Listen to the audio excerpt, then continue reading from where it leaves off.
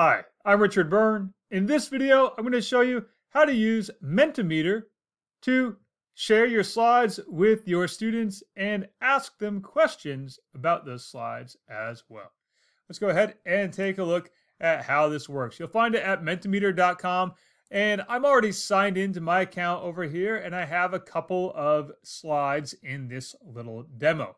Now you can build your slides directly in Mentimeter, or you can import them from a different source like PowerPoint if you want to. Now what's going to happen here is I'm going to present my slides, and we're going to just say present right here. And I'm going to exit the full screen for the sake of this demo. And my students will now go to menti.com and use the code that's on the screen here. And so I'm going to bring that up right over here. Here's a student view of using Mentimeter in order to follow along with my slides.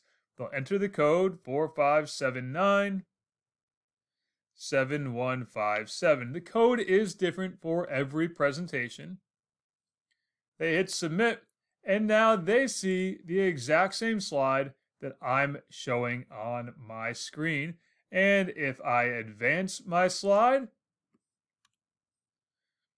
we'll see the student will also have their slides advanced, and they're going to see the question that I have on that slide, which in this case is use one word to describe the picture on the previous screen. And so we'll say happy.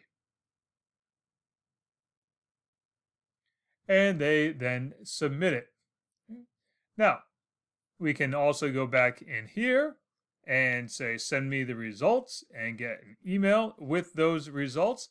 Now, here on this screen, I can go back and the student can re-enter the code to rejoin this presentation. And it helps if they enter the code correctly. And in this case here, I mistyped it a second time. There it is. And now we'll bring it back up, and the students can once again follow along as I advance these slides. And they're going to see, in this case here, hey, happy is appearing on the screen. And as a teacher over here, I can see that currently I have one person involved in this presentation. And when the teacher goes back to the previous slide, the student will see the presenter has changed the slide, and it'll be prompted to go back to that slide. So that's a short overview of how you can use Mentimeter to share your slides with your students and have them answer questions about those slides at the same time. As always, for more things like this, please check out freetech4teachers.com or subscribe to my YouTube channel.